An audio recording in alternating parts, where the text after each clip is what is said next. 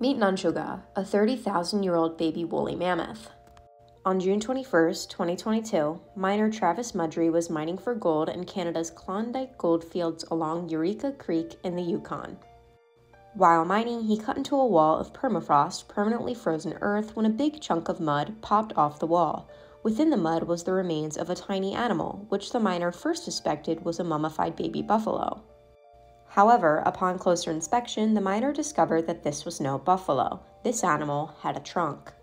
He then immediately contacted his boss, who instructed him to stop working. His boss arrived to the scene and snapped a photo of the remains. He emailed the image to Grant Zazula, the Yukon government's paleontologist.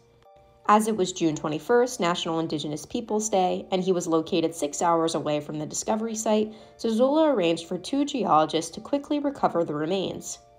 The mammoth was wrapped in a tarp and brought to a nearby location for a ceremony with miners, politicians, and Indigenous elders. The elders offered a blessing and named the mammoth Nun Cho Ga, which translates to big baby animal in the Han language. Examinations revealed the mammoth to be a female that perished at about 1 month old 30,000 plus years ago. The geology of where she was discovered indicates that she likely strayed from her mother while grazing, getting stuck in the mud and passing away.